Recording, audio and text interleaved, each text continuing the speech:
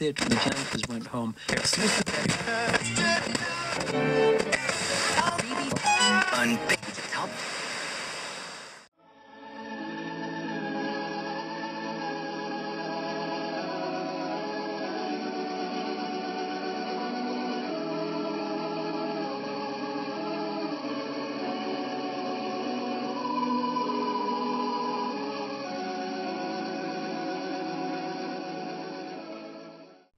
And now, the Rock's Modern Radio Theater presents Life with the Crenshaws, brought to you by Red Rock's Butter-Flavored Biscuits.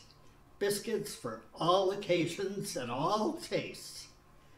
Today's episode is Lessons on Civil Discourse.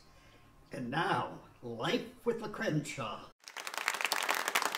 Marge and Elmer Crenshaw are politically active citizens.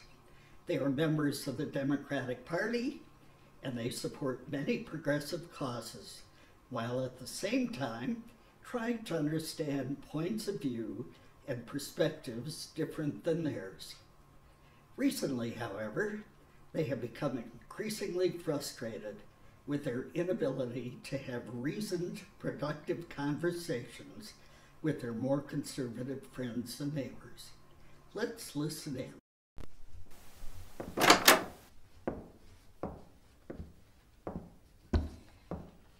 Well, that was a painful experience. What do you mean, Elmer? I thought you were excited to see your old friend Robert. I was.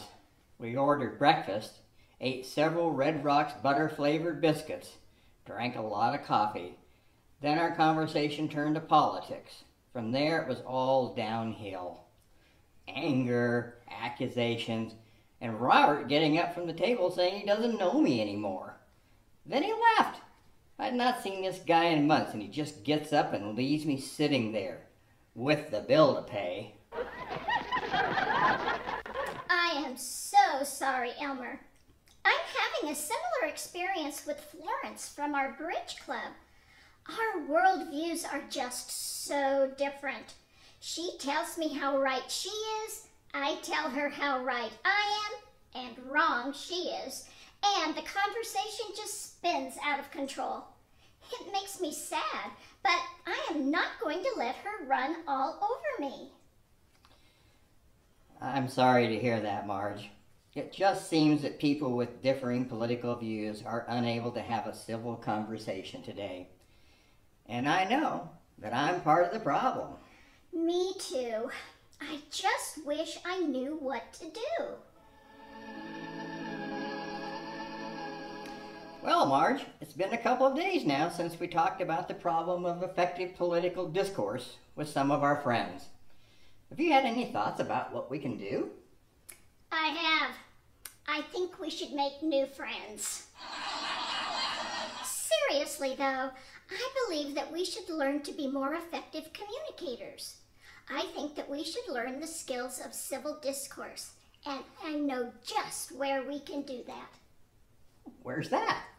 The Elmdale Public Library. I've talked with Mrs. Brenneman, the librarian, and she assures me that she can point us to some resources that will help us. I love that library.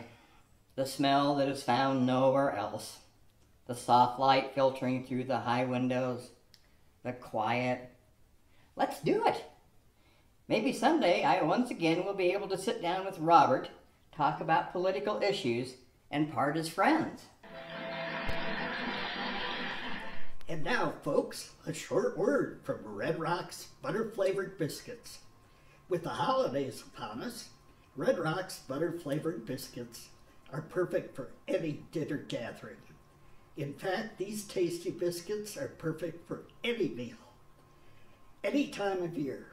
And did you know that Red Rock's Butter-Flavored Biscuits are served daily on the tables of our men and women in uniforms stationed all around the world? Pick some up at your local grocery store today. You and your dinner guests will be glad you did. Red Rock's butter-flavored biscuits, a treat your mouth will want to meet. Happy tummy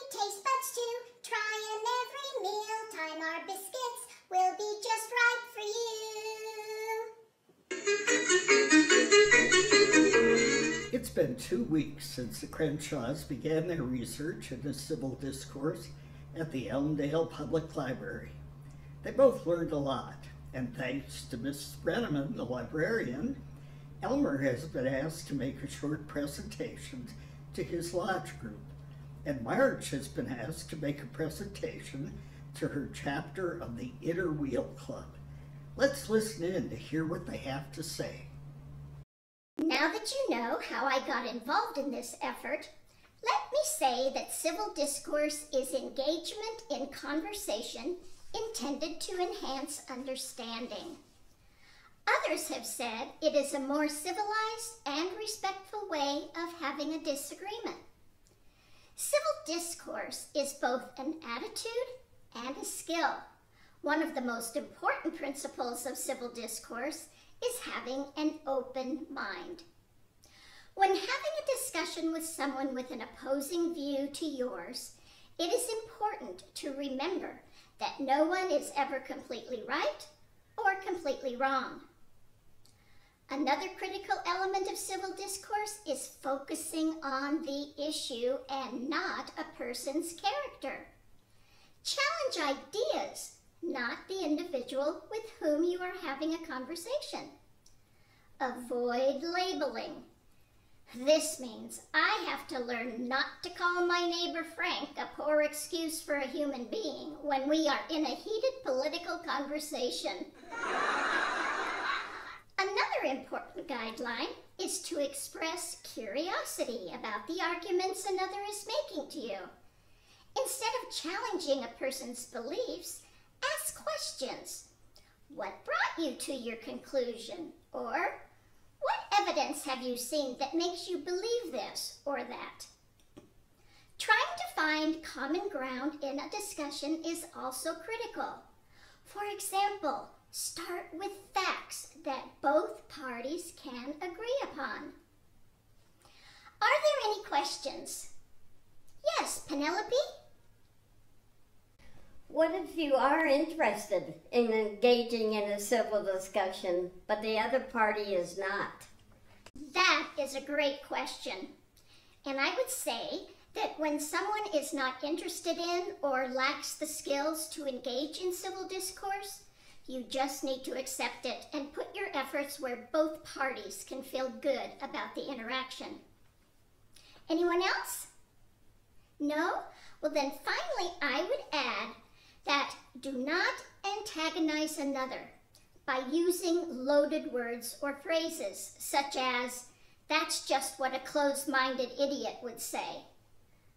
When possible, paraphrase another's point or arguments, such as, "So what I hear you saying is," and very important to me, try to remember that disagreements over ideas and personal attacks are very different. Let's now tune in to Elmer and see how he's doing with his lodge brothers. Now, another point I think is worth mentioning is that in a civil discussion, presenting facts is important.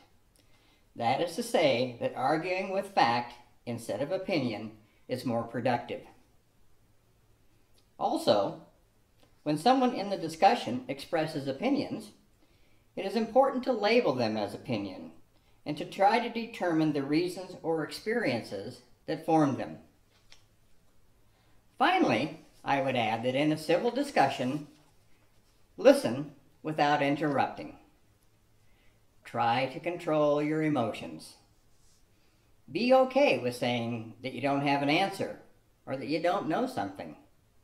And be mindful of your tone and body language. Does anyone have a question? How about you, my old friend Robert? Is it ever okay to just end a discussion or to walk away from an uncomfortable situation? Absolutely. If you think a conversation has become unproductive or there is nothing else to say, end it. It's not a sign of giving in, just that there is nowhere else to go in the discussion. But I caution that you would only walk away after really trying to have a productive conversation. Elmer and Marge are back home after making their presentations, and over a hot cup of coffee and a plate of Red Rocks butter-flavored biscuits are trying to decide what to do next. Well, Marge, what do you think we've learned about civil discourse? I think we've learned that civil discourse is difficult, takes hard work, and requires practice. I agree. Also, I believe we learned that it is not something that everyone will think is necessary or valuable. But if we can accomplish a civil discussion, all parties should congratulate themselves for seeking better understanding, viewing the perspectives of others, and building back one of the guiding principles of our democracy. And now we need to practice. I have invited your old friend Robert over to finish the discussion you started at the diner, and he's agreed. He's bringing his wife Tootie, and they want the four of us to continue your previous discussion, civilly. Here they are now. I'll put on more coffee. Let's take this opportunity to really have a productive, engaging, and educational conversation. It will require us to work at it, but like many things, I think the benefits far outweigh the costs. The part of Penelope was played by Sharon Barnes. Bill Barnes played the part of my old friend Robert. Marge Crenshaw was played by Deb Shukar. Elmer Crenshaw was played by Ron Shukar. Join us next week when once again Red Rock's butter-flavored biscuits will bring life with the Crenshaws. Until then, this is Tom Olkowski saying so long.